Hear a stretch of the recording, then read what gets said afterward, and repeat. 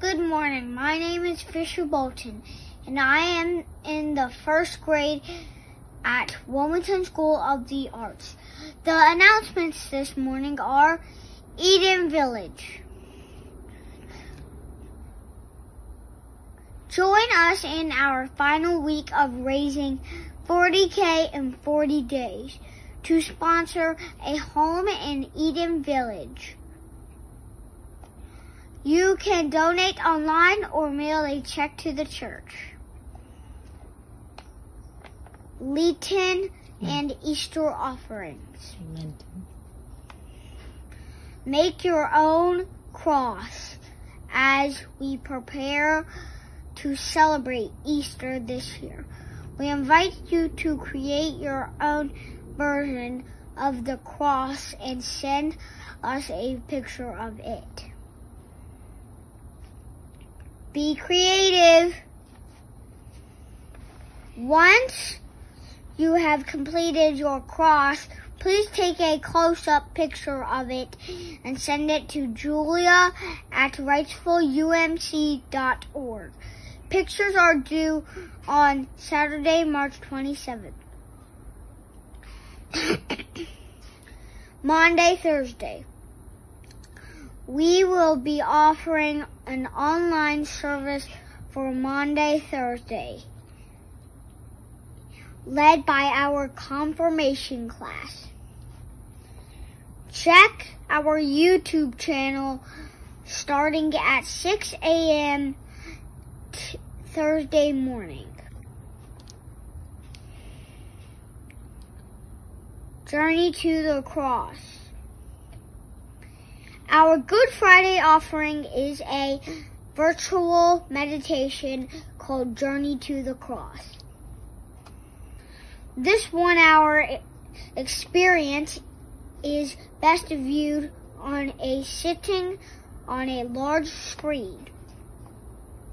We hope that this meditation gives you new insight and peace as you reflect on Christ's journey to the cross. Easter Sunday. We will have our community sunrise service on Easter Sunday at 6:30 a.m. at the end of Oxford Street.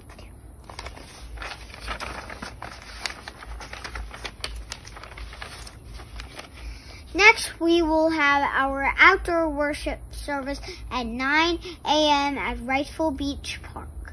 We will have our traditional crosses to be flowered as well. Lastly, we will have worship on the water at 4 p.m. at South Channel Park. Last but not least, we hope you will join us at the church from 10:15 to 11:30 for Palm Sunday Palooza. Come meet Sterling and Sherlock, two adorable donkeys, and have your picture taken with them. Plus, we will be having the Kona ice truck, my favorite part, crafts, and so much more. We hope to see you there. We hope you enjoy your service today. Thank you, and God bless.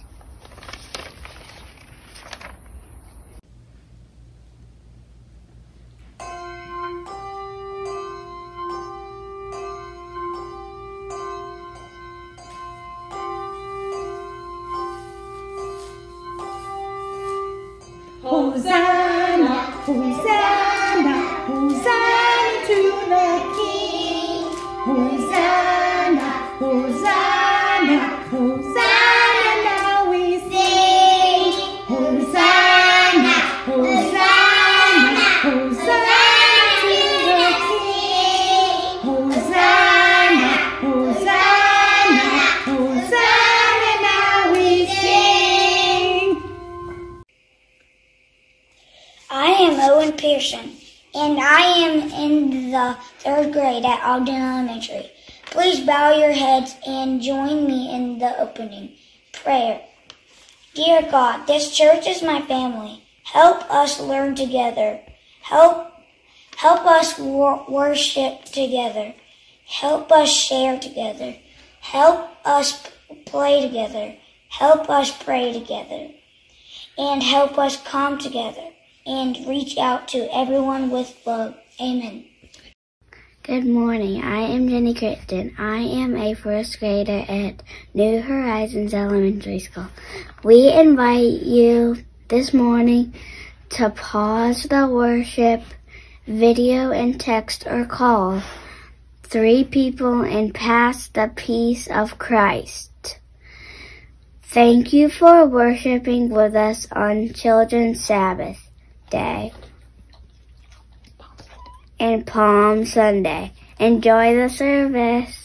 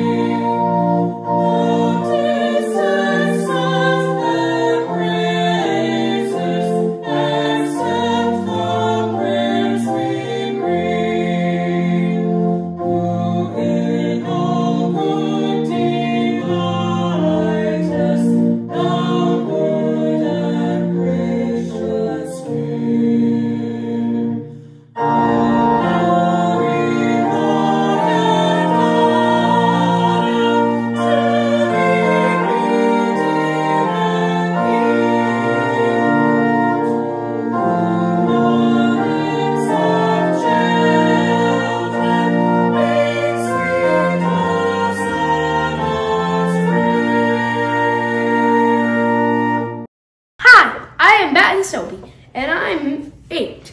Please join me in the children's affirmation of faith. We believe in God, who loves us and wants us to love each other. This is our God. We believe in Jesus, who cared about children and held them in his arms. He wanted a world where everyone could live together in peace. This is Jesus Christ. We believe in the Holy Spirit, who keeps working with us until everything is good and true. This is the Holy Spirit. We can be the church which reminds people of God because we love each other. This we believe. Amen. Bye. I'm Smith McNamara, and today I am reading the Psalm of the Month, Psalm 51, 1 through 12. Have mercy on me, O God, according to your steadfast love, according to your abundant mercy. Blot out my transgressions. Wash me thoroughly from my iniquities, and cleanse me from my sin. For I know my transgressions, and my sin is never before me. Against you, you alone have I sinned, and done what is evil in your sight, so that you are justified in your sentence, blameless when you pass. and blameless when you pass judgment. Indeed, I was born guilty, a sinner when my mother conceived me. You desire truth in the inward being. Therefore, teach me wisdom in my secret heart. Purge me with my hyssop, and I shall be clean. Wash me, and I shall be whiter than snow. Let me hear joy and gladness. Let the bones that you have crushed rejoice. Hide your face from my sins, and blot out all my iniquities. Create in me a clean heart, O God, and put a new and right spirit within me. Do not cast me away from your presence, and do not take your Holy Spirit from me. Restore to me the joy of your salvation, and sustain in me a willing spirit. The word of God for the people of God. Thanks be to God.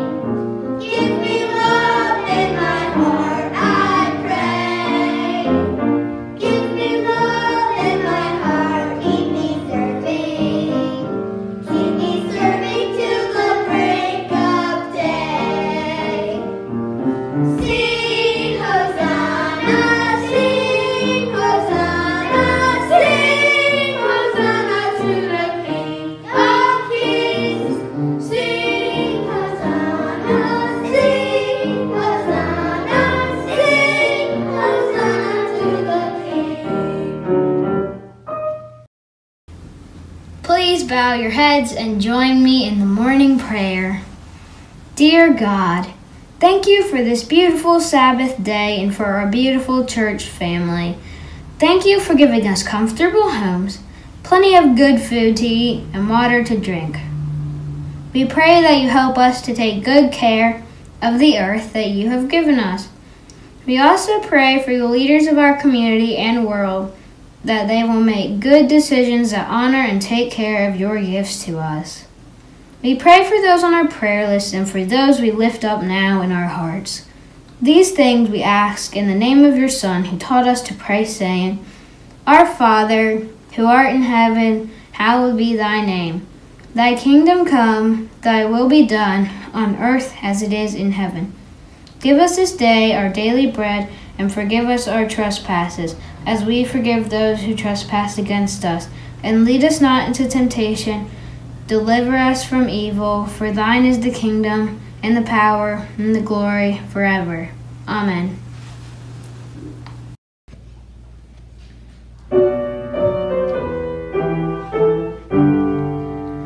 I am the church, you are the church, we are the church together.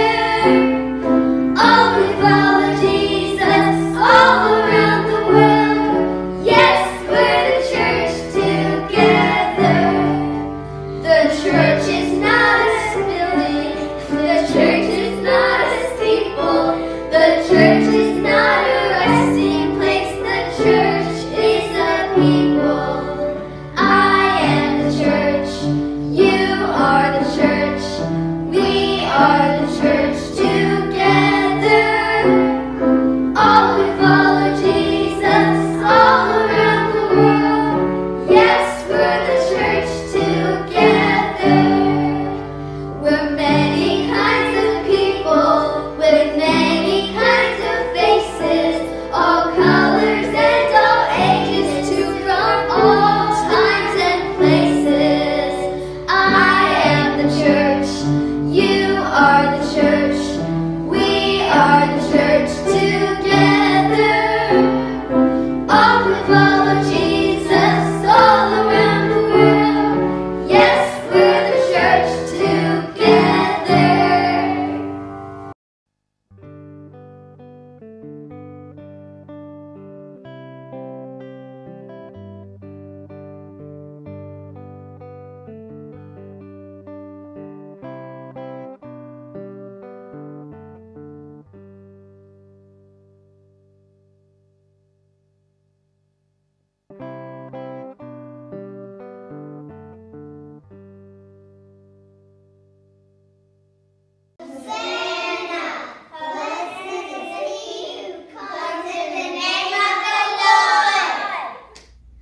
What is going on? What is all this shouting about? We're celebrating.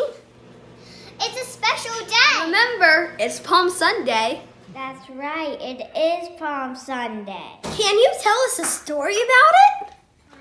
I love that story. It's one of the best stories in the Bible. That's a great idea.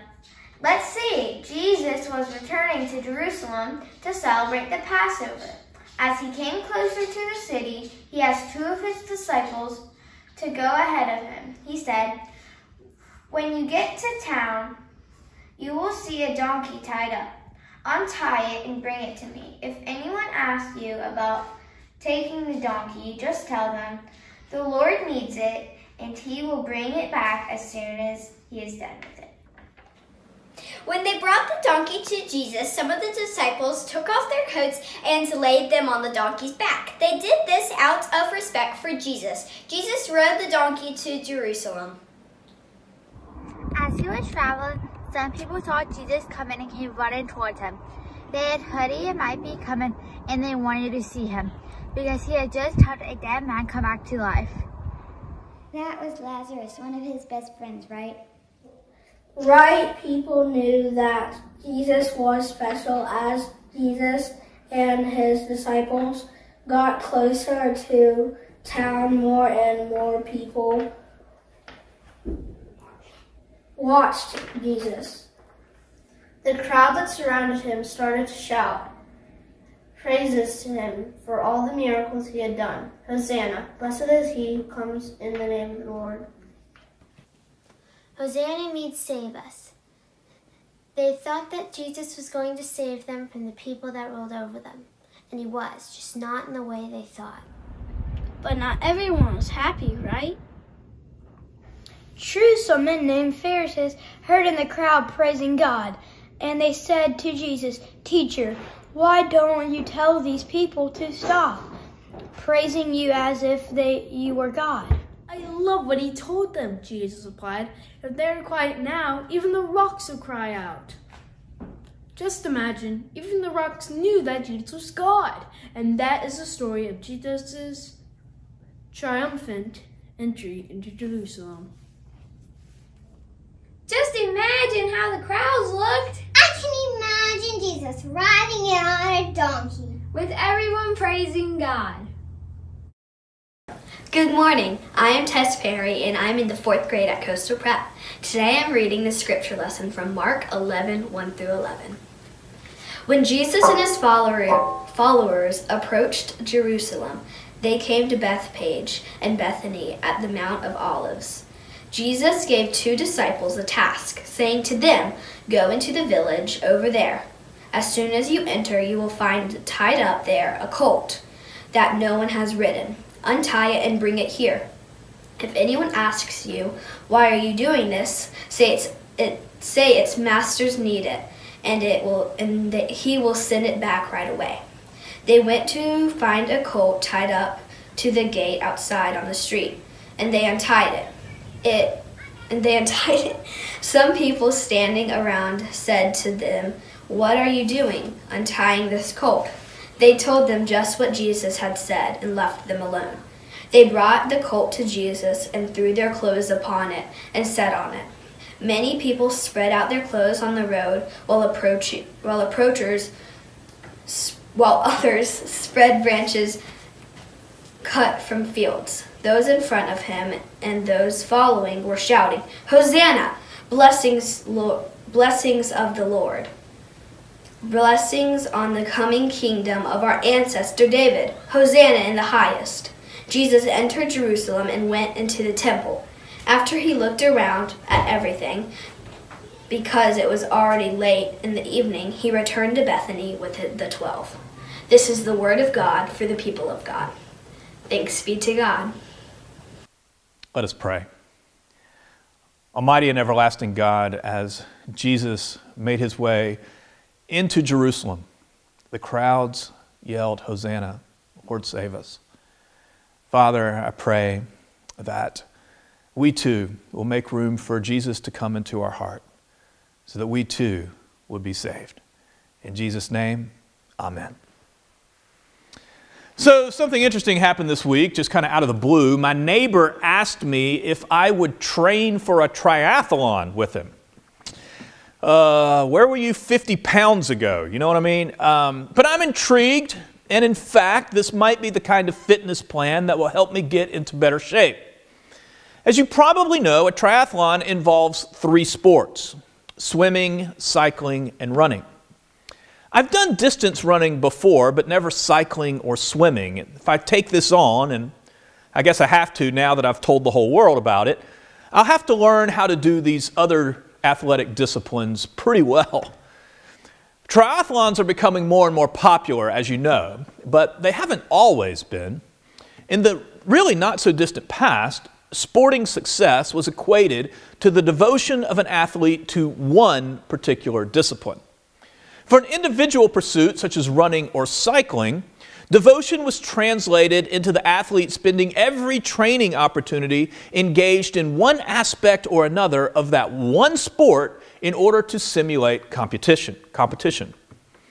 Even in team sports, the athlete would play or practice at every available moment, and where there were no formal practices or games, the striving basketball player, soccer player, or softball player, what have you, would go find a pickup game in their sport in order to continue their quest for excellence. Well, this all started to change in North American sports in 1972, when the best Canadian hockey players lost a series of games against the best players from the former Soviet Union. They discovered that the Soviet players had been increasing their endurance, their speed, and their footwork through cycling and intense soccer games, not just from playing hockey. Well, 50 years later, this doesn't sound too revolutionary. Nowadays, in order to build a better all-around athlete with increased fitness and less mental fatigue, people are more and more turning to cross-training. meaning they are training across sports or athletic disciplines as they prepare for a season, a game, or an event. There are now entire gyms based on the model of cross-training. Of course, I'm not a trainer for physical fitness. I'm a pastor that guides you in spiritual fitness. But I think we can use some of the same principles from the fitness world to help us grow spiritually. As always, we turn to Jesus, the author and perfecter of our faith. What different disciplines did he employ as he prepared to go to the cross? There are many we could discuss, just as athletes tend to diversify as they improve their overall fitness. But for the sake of time, and with this being Children's Sabbath, I'd rather focus on doing a few things well before we move on to more complicated endeavors. Following Jesus' pattern of spiritual cross-training, the first thing we have to do is trust in God. No matter what, we have to trust in God. I have a friend who starts each confirmation class with a jar full of jelly beans.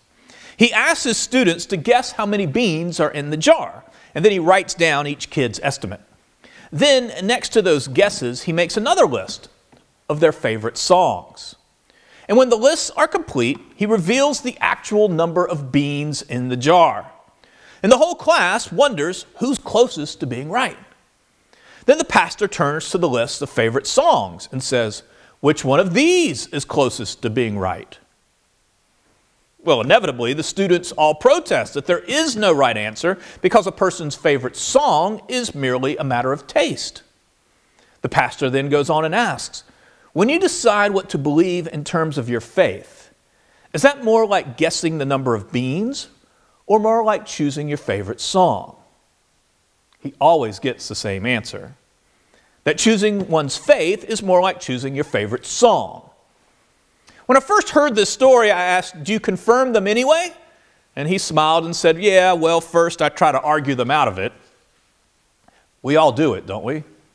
We all try to pick and choose our favorite parts of the Christian faith to adhere to and let other parts move to the background. Most of us make choices every day, not always conscious choices, but choices all the same to determine how closely we will follow God's will. Jesus didn't do that. He trusted in God always. So after we choose to trust in God, the next thing we have to do is pray to God. We see many examples of Jesus praying. He often goes to the mountains or countryside to get away from the crowds and pray. He teaches his disciples to pray the Lord's Prayer, and then when he's getting ready to leave them, we see him pray for his disciples. During Holy Week, we once again find Jesus praying in the Garden of Gethsemane and even from the cross. Prayer is vital to the spiritual life. It is the main way we maintain our relationship with God. Your prayers don't have to be fancy, and they don't have to be long. They just have to be real, honest, genuine. The reason why this is so crucial is because we're constantly being influenced by other people and other things that don't have God's motives in mind. I'm not sure our children will remember this, but there are those who are a little older will remember an ad campaign for cell phones where a customer was constantly asking, "Can you hear me now?" Only after he switched carriers did he get the clear service he was looking for. The same is true for us in prayer. We have to switch carriers from worldly influences to spiritual influences to understand God's will for our lives, His good, pleasing, and perfect will. So we've decided to trust in God and pray to God so that finally we can love like God. As the crowds gathered on the streets of Jerusalem on that Palm Sunday long, long ago, they rooted for Jesus and claimed that He was the Messiah. But they didn't yet understand what Jesus had come to do, that He had been preparing to go to the cross and die for their sins. It is one thing to love God, it is another altogether to love like God, to deny yourself and make a sacrifice so that someone else could have life and have it abundantly. That's real cross-training. Let me give you an example from the Bible. It's a story that I love but is rarely told. It's about a man with a funny name called Mephibosheth. Mephibosheth was playing a real life and death game of hide and seek because he was afraid that if anyone found him, he would be killed. You see, way back in the Old Testament, when David was made king over all of Israel, he inquired if there was anyone left of the previous king's family by saying in 2 Samuel 9, "Is there still anyone left of the house of Saul," that was the previous king, "that I may show him kindness for Jonathan's sake?" Jonathan was Saul's son, who was a friend of David. Normally, this question would be bad news for the former king's family because the new king customarily killed all the remaining relatives to remove the threat of any of his children or grandchildren from retaking the throne or stirring up trouble in the kingdom. But David didn't operate that way. Let's read a little further. King David's servant said, "There is still a son of Jonathan. He is at the house of Machir, the son of Amiel, at Lodabar." Let me stop you right there. In Hebrew, the term Lodabar literally means no word or no communication. It can also be defined as no pasture or literally no place. Okay, so the last living relative of Saul, his grandson Mephibosheth, is living way out in the desert in a place called no word or no place. Why? Because he's scared to death that the new king David is going to kill him. He has run away to hide, but a servant of King David's has found him. Let's keep going. And Mephibosheth, the son of Jonathan, son of Saul, came to David and fell on his face and paid homage. And David said, "Mephibosheth." And he answered, probably shaking in his boots, "Behold, I am your servant." And David said to him, "Do not fear, for I will show you kindness for the sake of your father Jonathan, and I will restore to you all the land of Saul, your grandfather, and you shall eat at my table always." Mephibosheth paid homage and said, "Say what?" No, he didn't. He said, "What is your servant that you should show regard for a dead dog such as I?" Notice the humility of Mephibosheth. Now, what I haven't told you is that the Bible says that when Mephibosheth was just a child, his nurse accidentally dropped him so that he was crippled in both feet. In one of the kindest acts in all of Israel's history, King David turns to one of his own servants and makes him a servant of Mephibosheth with these instructions. "All that belonged to Saul and to his house I've given to your master's grandson. And you and your sons and your servants shall till the land for him, and shall bring in the produce that your master's grandson may have bread to eat. But Mephibosheth, your master's grandson, shall always eat at my table." So he returned Saul's land to Mephibosheth, and even gave him servants to work the land so that he might live off the produce of that land. And even more, he was given a permanent seat at the king's table. So Mephibosheth moved from Lodabar back to Jerusalem, from no place to the palace. And the Bible said he ate at the king's table like one of the king's own sons. What a picture of someone who loved like God does. We are all helplessly crippled by sin. We must humble ourselves before our king as Mephibosheth did before David. Mephibosheth, Saul's grandson, who for years relentlessly pursued and tried to kill David, was provided for and placed at the king's table, as David graciously said, "He shall always eat at my table." Mephibosheth was treated like the king's son. He was accepted graciously at the king's table. He was able to be in the king's presence. And he was able to be provided with all that he needed for the rest of his life, even though he was helpless to do anything else. Mephibosheth couldn't even provide for his own living. What King David did for him is what it means to love like God. It's what we call grace. So as you go through this week, I invite you to do three things. Trust in God, pray to God, and love like God. In the name of the Father, the Son, and the Holy Spirit. Amen. Pray with me. Holy and gracious God, so often we doubt and we end up going our own way. Help us to stay rooted so that we might trust in you always for all things. Help us to open up communication with you. I know you want to hear from us. Father, may we take the time this week to speak more clearly with you. And then teach us how to love like you, to be gracious as you always are. Lord, help us to be generous with the love that you have poured into us by sharing it with others. In Jesus' name, amen.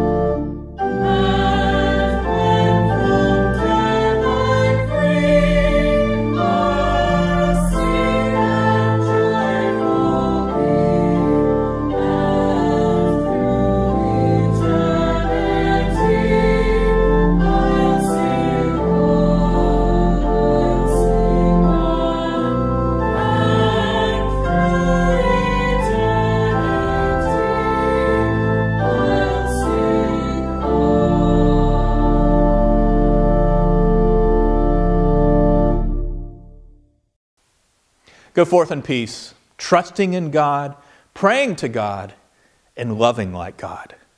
In the name of the Father, the Son, and the Holy Spirit. Amen.